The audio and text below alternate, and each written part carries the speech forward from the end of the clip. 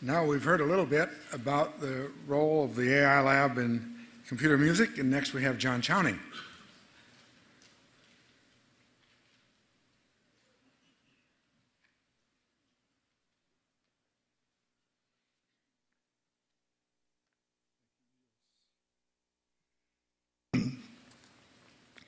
So, among the least likely fields that John McCarthy would include within his horizons of interest was music. But in a 16-year association of the music group with the AI lab, the work that was accomplished, nurtured by the multidisciplinary environment that John created, changed the course of music. How did this unlikely association happen? I don't know how sensitive John McCarthy was to music, but some of the people with whom he surrounded himself certainly were. David Poole was one. In 1964, David, an undergraduate, was in one of John's classes. David was also the tuba player of the Stanford Orchestra, a very good one. I was a composer studying with Leland Smith and also in the orchestra, a timpanist. Timpanists and tuba players have lots of rests in symphonic music. So we had many opportunities to talk. But we did not talk about computers. In fact, I did not know anything about David's academic interests except that he was a math major. We talked about music, folk arts, boats, but he never talked about computers. So, standing clueless with a box of punch cards in my hands in the Stanford Computer Center in September 1964, it was a great surprise and my good fortune to have met my friend David Poole.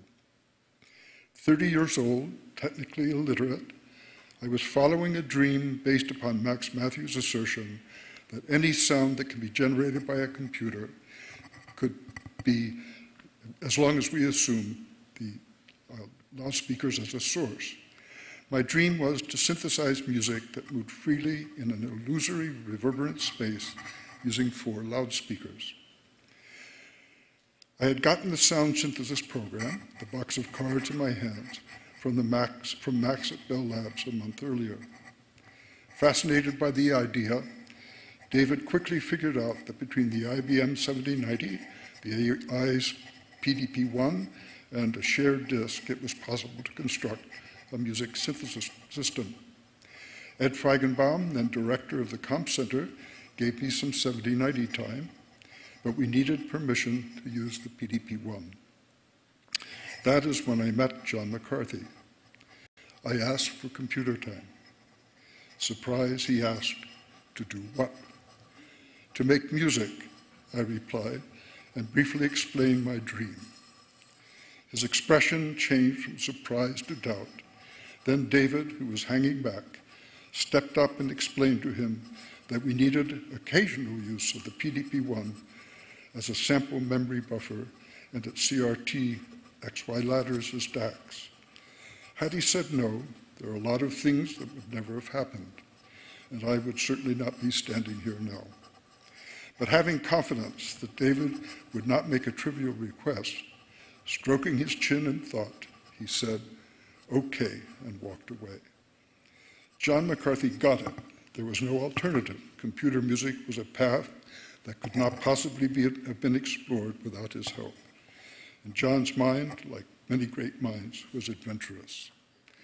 Following the move to the DC Power Laboratory, I was looking for efficient ways to synthesize sounds that had dynamism, sounds that would localize in my illusory space. Steve Russell suggested coupled oscillators. Thinking about other ways a pair of oscillators could interact, I tried modulating one oscillator's frequency by another, vibrato, and then began pushing the vibrato rate and depth well into the audio band. Within minutes, I had synthesized enough examples to know their importance. This was in November 1967. FM synthesis was complicated, but orderly, and as David showed me with a EE textbook in hand, it is perfectly explained by the equations. A couple of years later, I played a brass canon for John that was synthesized by FM synthesis.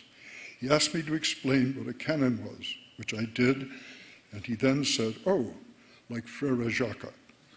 Hours later, I had synthesized Frere Jacques at a lively tempo and told John that I could also make this brass band march around an illusory parade ground.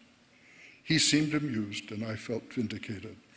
In the 1980s, Yamaha, under Stanford license, began producing musical instruments using FM synthesis, resulting in the most successful engine for synthesis in the history of electronic instruments. In 1966, Leland joined me and began work on a program to facilitate the input of music symbols. At some point, Leland realized that the output of the program he had built for specifying sound could be easily adapted with an additional layer of code to control the AI Labs plotter. The plotter images were photo-reduced, producing elegant printed music. His work advanced with the imaging technology. In the early 80s, a major music publisher, Schott, began using score rather than typesetting for its new editions. Score became and remains the high-end industry standard. Leland sends his regards.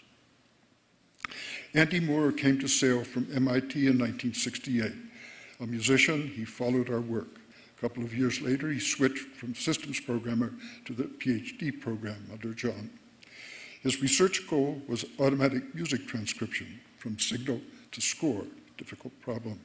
He was hooked, and we were lucky. He guided many of our graduate students in their work. About the same time, Lauren Rush and John Gray entered the graduate programs in music and psychology, respectively, with their work centered at the AI Lab. With Andy, the four of us applied for and were granted NSF grants that allowed us to help finally pay our way at the lab. The research from those years was seminal and remains a central part of the field's response. In 1974, the four of us formed Karma, with Patty Wood as our administrator. John McCarthy was gracious in losing his secretary. Pierre Boulez spent several weeks at Sale with the IRCAM team in preparation for its opening in Paris 2 years later.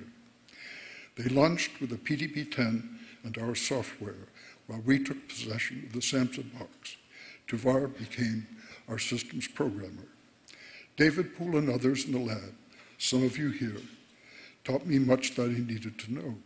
Raj Reddy about acoustics, Dan Swinehart about recursive procedures, Gary Goodman in programming Bessel functions, and many more. Les shepherded me through the Sale politics and made sure that there was a true record of the enormous number of cycles that we accumulated and why. Well, 3 a.m. we had a machine mostly to ourselves.